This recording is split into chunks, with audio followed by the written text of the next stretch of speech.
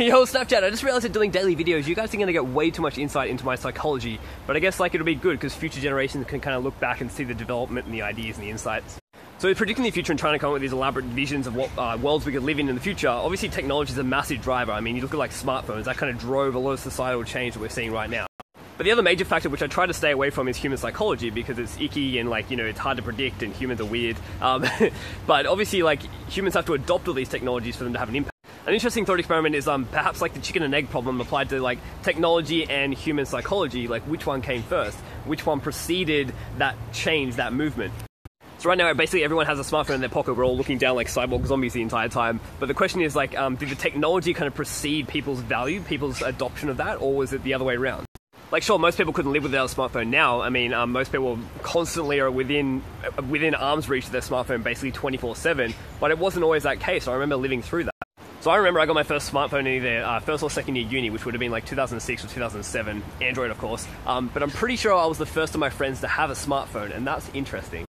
And while my memory's probably biased because people suck at remembering things in the past, I have a feeling that most of my friends thought that there was no point in having a smartphone. They're too expensive, why would you need one?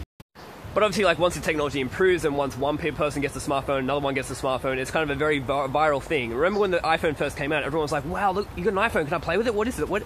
So the point here is that I think technology doesn't just happen and then everyone, like, immediately adopts it, like, obviously. It's more of, like, everyone tells each other a story and a narrative of, like, how they could live and what this thing could do.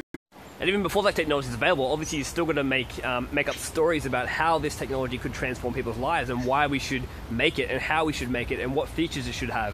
I mean, you could probably argue that the development of the first iPhone wasn't so much like a couple of year development cycle within Apple. It was actually a story we've been telling each other since Alexander Graham Bell invented the telephone in 1876.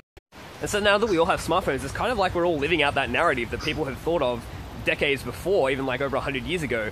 And so we're living in this make-believe world. People were perfectly happy and lived fulfilling lives before the invention of the smartphone, but it's almost like now that we can't live without the smartphone, we've kind of like reinvented the rules. We're playing a different game, a make-believe game. So now apply this concept to everything else in society, everything we do on a daily basis. I feel like nothing is real, nothing's necessary. It's all a make-believe game we play, therefore you can change it. Firstly, all the physical things in our society are essentially like they've been imagined and then brought into reality. I mean, like things like roads, you know, didn't exist always. They're kind of like make-believe. Things like chairs even. Okay, even something as simple as like the spoon had to go through the same process that the iPhone went through, in that someone had to tell the narrative and the story of this awesome utensil that could lift up food to our mouth and not spill. And same thing, like when the technology is available, I'm sure when the spoon was first brought out, people were like, oh, why would you want to use that? I would just keep using my hands, it's much easier. There had to be some human psychology and viral factors to convince people to use it. Now, I think the same thing occurs not so much just with our products, but also the things we do in life. I mean, most of our jobs these days are knowledge-based jobs. Why are they make-believe? Why are we doing it? Like, I was listening to a podcast interview this morning with Mike Cannon-Brookes of Atlassian. It's like a $5 billion startup that does SaaS-based products for team and project management, mostly for developers. And I feel like there's something here, like the internet, all software, all apps, all websites, all jobs pretty much, because most jobs are knowledge-based. I feel like they're all make-believe. They don't really need to exist, they're just a story. Perhaps as we go up Maslow's hierarchy of needs, like once we've got our food sorted, our shelter sorted, our water sorted, our clothing sorted, we keep inventing these things for us to buy and these things for us to do in life to make us fulfilled. But when you're at that level, it's all make-believe. It's all a narrative that we've told ourselves that's really important and valuable. We must be doing this. I have a feeling we'll look back in 20, 30, 50 years and say 99% of all jobs were bullshit. But on the flip side of this, it means that if you kind of see the world that way, you see the world as for what it is. It is most of what we do every day is bullshit. It's a narrative. Then that means you can change that narrative.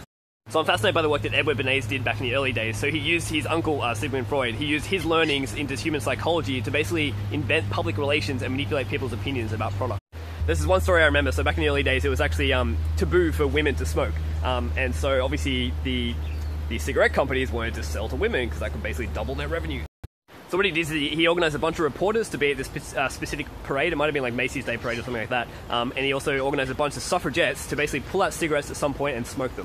So Freud told Bernays that the cigarette was somewhat akin to like, it was a symbol of power, it was a symbol of, a metaphor for like having a penis, which women didn't have, so that would give them power somehow.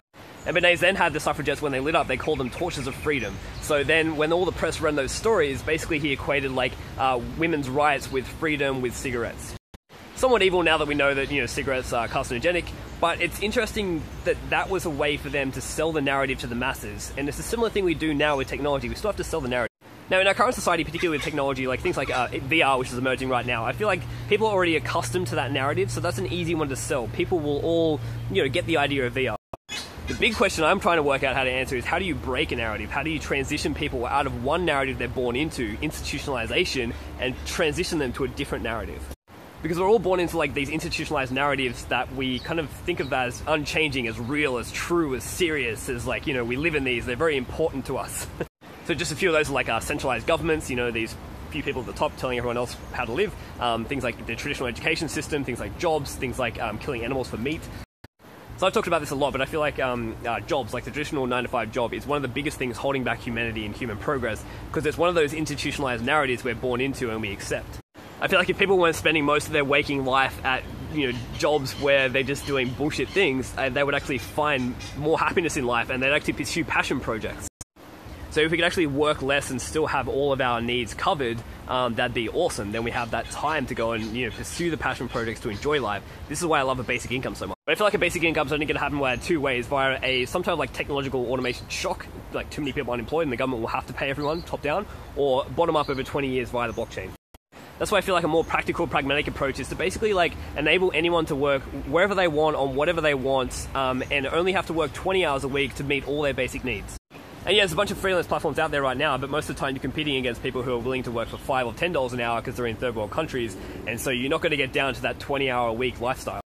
And in addition to that problem, plus the whole two-sided market issue, you've still got to break that narrative that people are born into, that jobs give you self-worth and value, and that, you have to work hard to actually get somewhere in life.